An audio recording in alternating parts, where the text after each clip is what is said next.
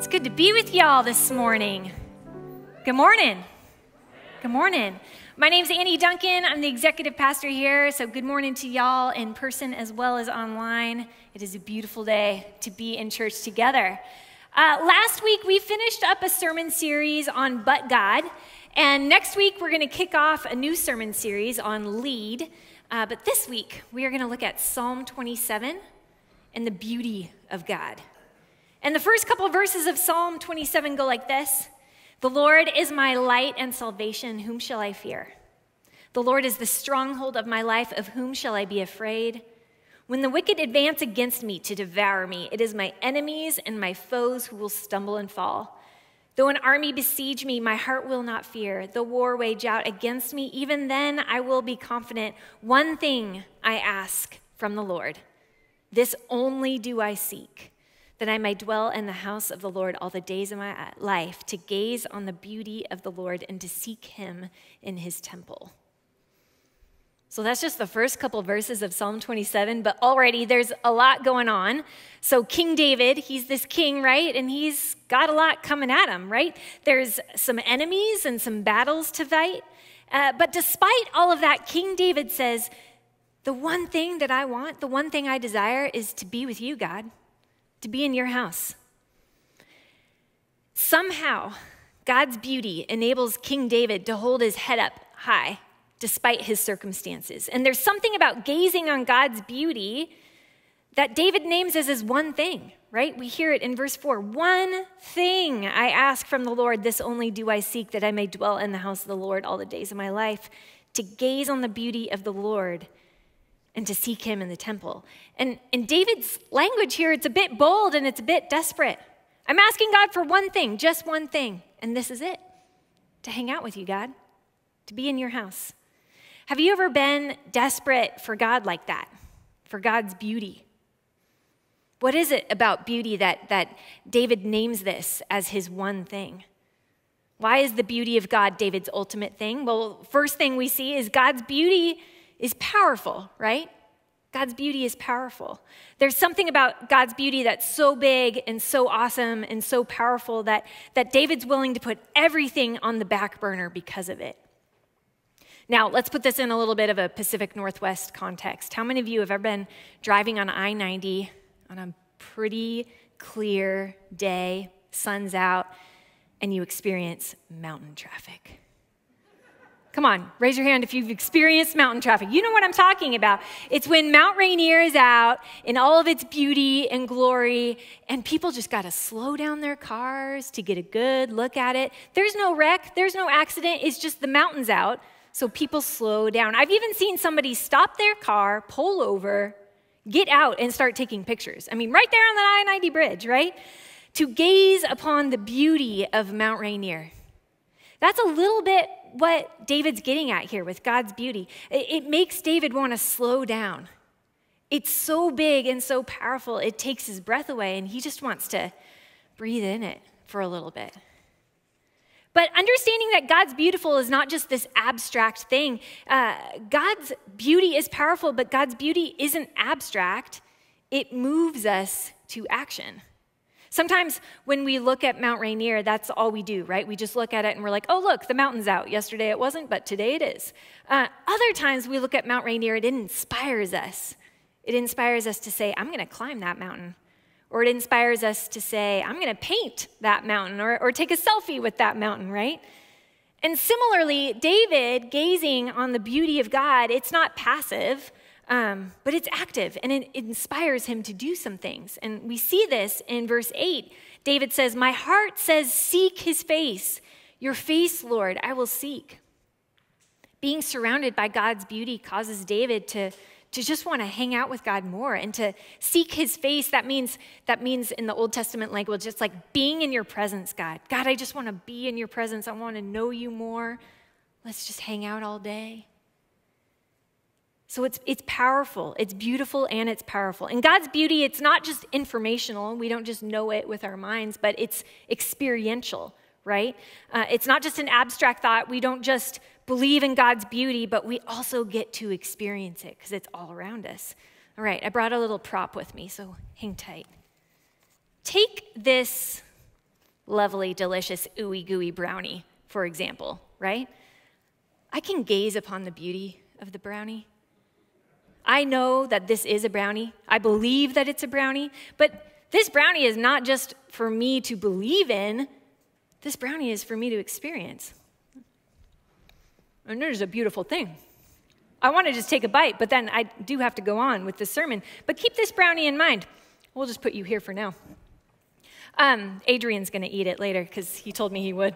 But similarly, it's the same with God and God's beauty and presence. It's not just here for us to believe in, but it is here for us to experience. Because experiencing God's presence is a beautiful thing, and it moves us to action. So a couple of years ago, I was hanging out with God, just doing that, like just hanging out with him, experiencing God's beauty and presence in my condo. I was all by myself. I had the whole day to myself, and I had my Bible out. I had my journal handy, and I had some worship music on, right? And as I was hanging out with God, I was like, oh man, this is so good. I just love this. And I asked God a question. I said, God, what do you want to do right now? Now, I could have asked God a way deeper question, right? God, what is the ultimate purpose that you have me on this earth right now? But I didn't. I was just hanging out with my Father. I was like, God, what do you want to do right now? And the first thought that came into my mind was, let's go for a walk and get a brownie. And I was like, well, that was way too easy. That's just what I want to do, God. So I listened again, and I was like, God, what do you want to do today? What do you want to do with me? And I immediately heard, what makes you think I don't want to do what you want to do?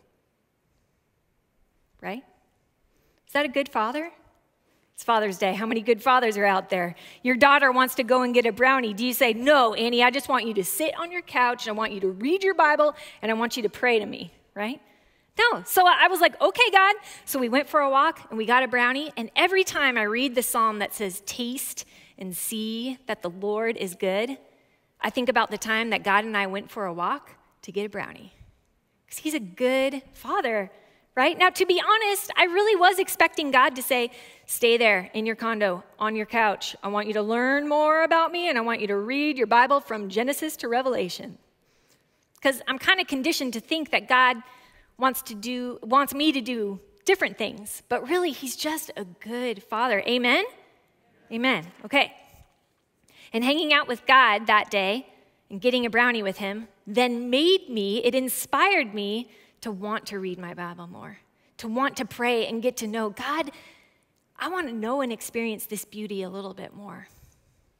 When we experience the beauty of God and God's presence, it's a kind of beauty that truly satisfies. And we get to understanding what David's getting at with him saying, like, this is my one thing. This is it. This is my ultimate thing. So why is God's beauty David's ultimate thing? 1, God's beauty is powerful. 2, God's beauty isn't abstract, but it moves us to action. And 3, we need it. We need God's beauty in our lives.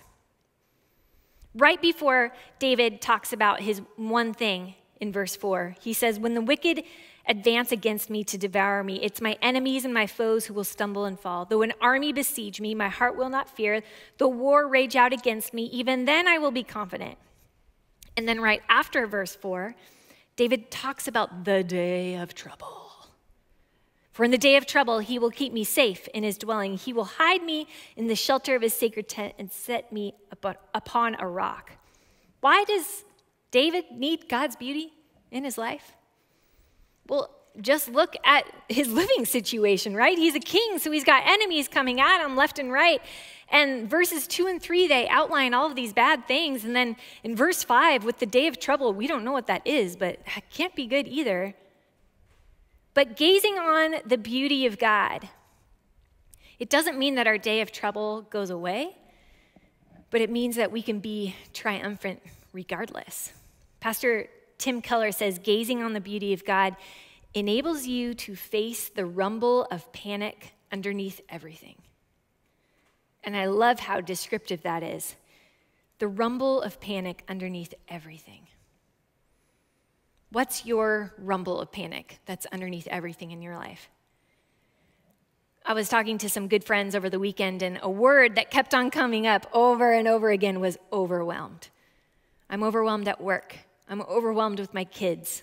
I'm overwhelmed with everything that's going on in my family. I'm overwhelmed, right? So how do we cope? Do we throw our headphones in and just kind of be distracted by some cool music for a while? Or do we turn on Netflix and binge through a series? Do we phone a friend and vent? Do we open a bottle of wine and have a glass or two? There are a lot of things that we can do to cope. But coping looks like this, right? That's what coping looks like. And in Psalm 27, David is not coping. He is triumphant.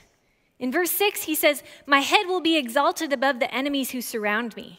That means like my head's going to be lifted up. I'm going to be confident. And at his sacred tent, I will sacrifice with shouts of joy. I will sing and make music to the Lord. What emoji goes in there, right? Like that's not a gritting your teeth emoji. That's a victory dance. Amen. Yeah. In the midst of the rumble of panic underneath everything, we can still be victorious. So maybe you're thinking, like, yeah, right. You don't know how overwhelmed I'm in. Or Annie, you don't know the rumble of panic that exists in my life. And you're right, I don't.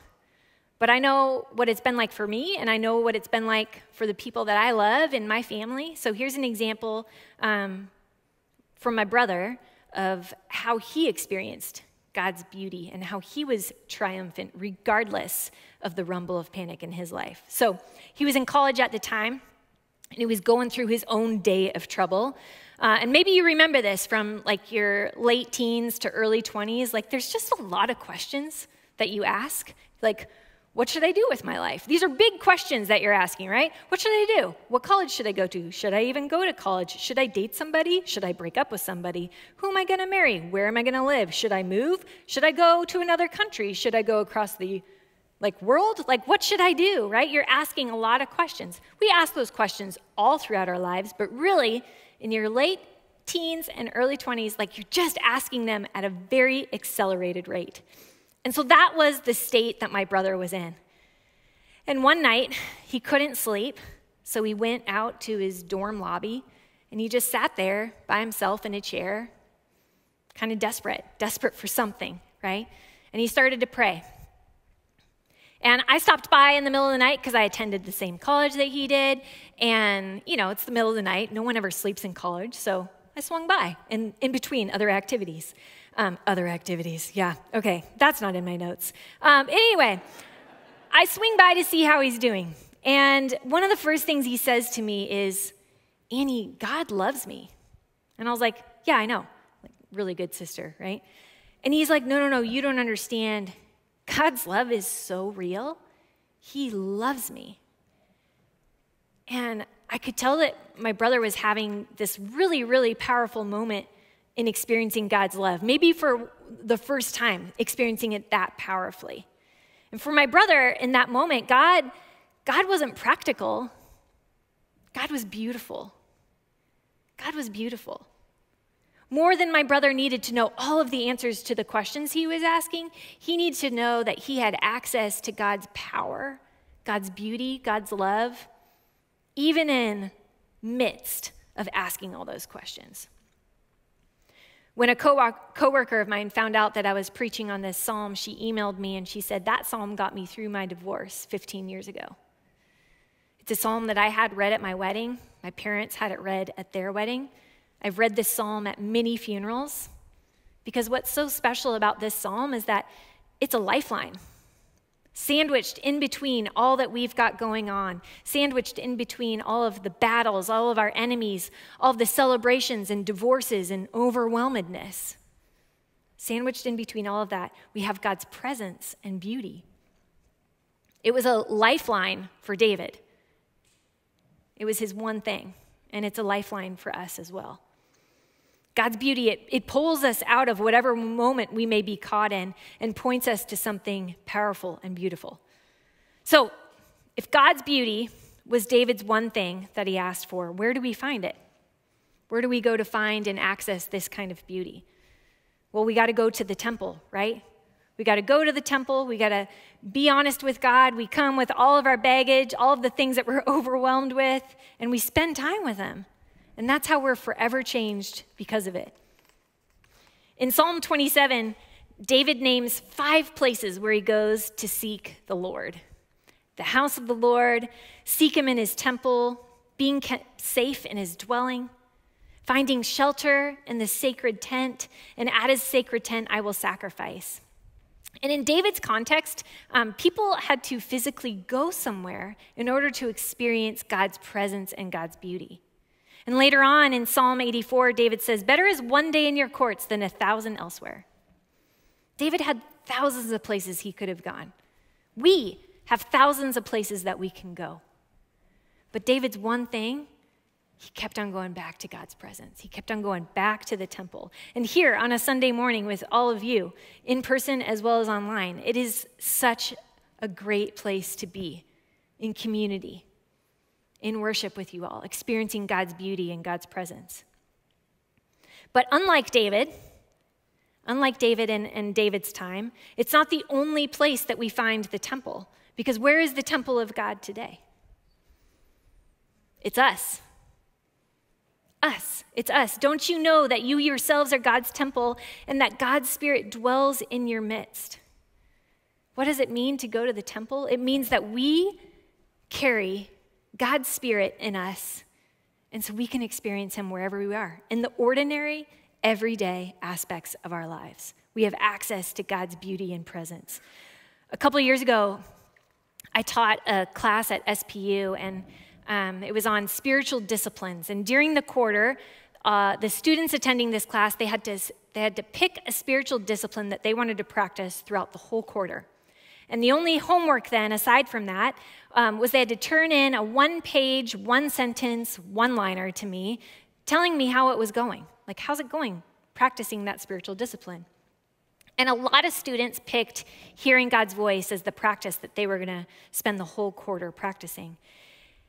And at the beginning, when students would turn in their homework, the things that they were saying sounded something like this. I got up an hour early this morning, and I practiced listening to God's voice. And then as the quarter went on, students turned in these kinds of responses. I'm still getting up early, but I'm really discouraged because I'm not hearing anything. And then something really cool happened towards the end of the quarter. Students started to turn in responses like, I heard God's voice while I was walking to class. Or God spoke to me while I was on the I-90 bridge.